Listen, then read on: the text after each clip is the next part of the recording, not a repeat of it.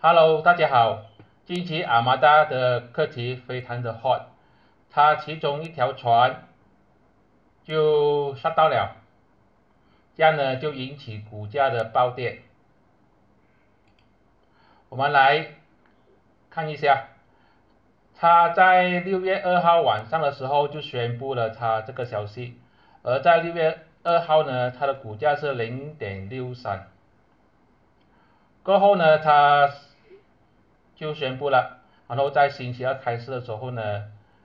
曾经跌到 0.47， 最后收盘价是 0.485。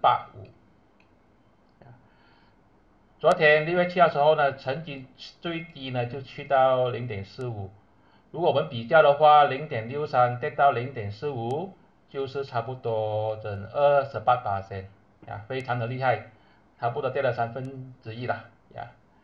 这样我们就来看一下它对它未来的这个业绩有什么影响。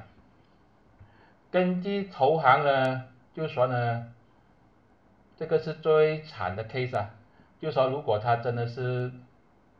维修修理不好，它可能会 shut down 3到6个月。而这一个 Kraken 呢，就是贡献了大概是35% 的 revenue 呀。无论如何，我个人认为呢，这些是 hardware failure 呢，你怎么样的好，你都是肯定是会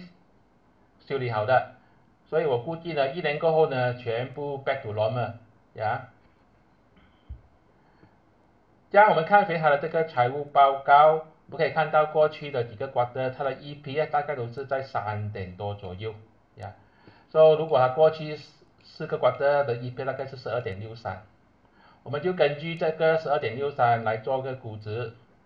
如果它真的是很惨，真的是需要6个月来维修了，就说它会失去6个月的这个revenue 35%，也就是说可能会失去35%的 EPS， 让它过去，这样我们就算下了。所以未来的6个月，它的 EPS 可能就是4.04，可能就是说由3分呢就跌到2分左右，每个 quarter。但是6个月过后，它应该会回到正常了，修理好之后呢，它又回到这个3点多%，3点多1%等3点多%。所以如果我们把这两个算起来的话呢，大概是10点多了。有问1年过后10点多，然后呢以后呢就会恢复到12.63这个数字。这样通常我是给这个 PE 呢大概是8啦。如果是依照这个现在的这个 EPS 10.3的话呢，它应该也是值得 0.83呀。现在大概是 0.45、46、47左右，所以这种黑天鹅事件呢，我觉得可能是一个机会了啊，对这些长期投资者有钱又有闲啊的朋友呢，可能是一个机会啊，只要他有能力回到他这个 0.63 就好了，0.63呀，不要多，我觉得都是有不错的一个涨幅了。当然也是有其他的一个风险，比如说不好彩它真的是需要超过6个月呢啊，这个的话你的 EPS 就可能要更少一点，可能要赔偿给顾客啊，这个不知道这个东西呢有没有赔偿呢，有没有保险呢，可能有保险呢，